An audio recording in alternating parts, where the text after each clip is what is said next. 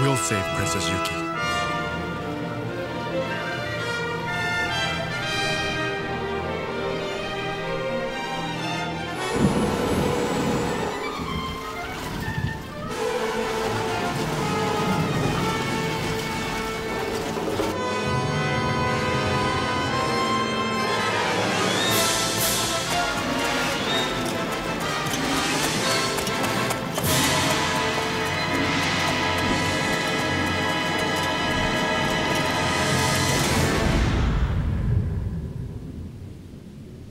Onimusha, released in 2001 by Capcom for the PlayStation 2.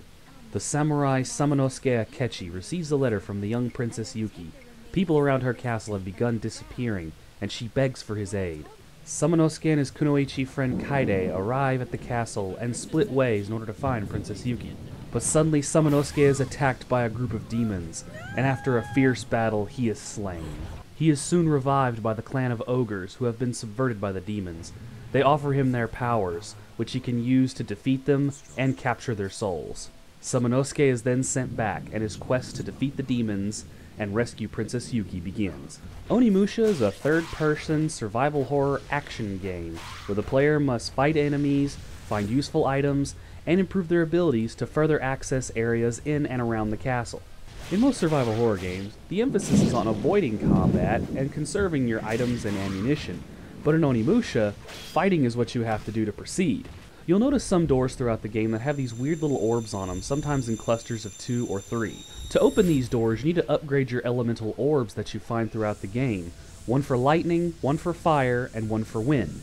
To upgrade these orbs, you need to capture the souls of the demons, which are done by defeating them in combat.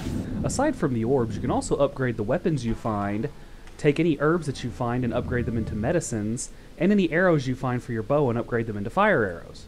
Combat in Onimusha is pretty simple and very fluid. You attack with the square button, block with the L1 button, and the triangle button will activate any elemental attack your weapon has. You can also perform various alternate attacks. By holding up and pressing the attack button, you can do a forward stab. By holding down on the attack button, you can do a kick that knocks enemies over. And by standing over a downed enemy and pressing the attack button, you can do a finishing move. There's also a special instant kill attack that you can only do at the right time when the enemy is attacking you. It takes a lot of timing and precision to pull this move off, but if successful, it always yields a high soul bonus. As stated before, killing enemies yields souls. You press the circle button to suck these souls into your gauntlet. If you kill multiple enemies and suck all the souls in at once, you'll usually get a bonus to your meter.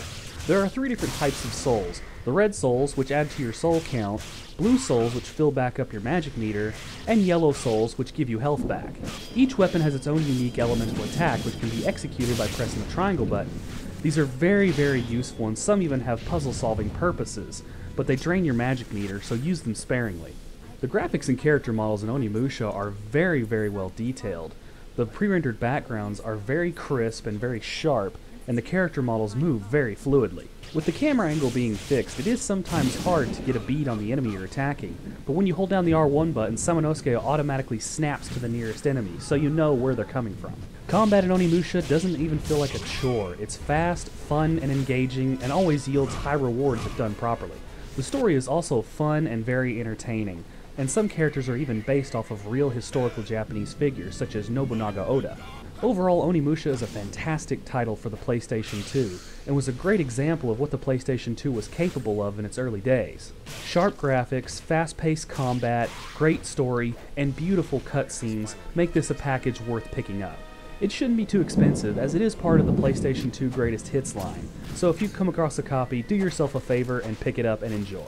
Well everyone, that's going to be it for this episode of the 31 Games of Halloween. Please leave a like and a comment, and subscribe if you haven't already, and please share with your friends. Thank you guys so much for watching, and I will see you tomorrow on day 24 of the 31 Games of Halloween. Have a good night. We have taken Lord Suruga's head!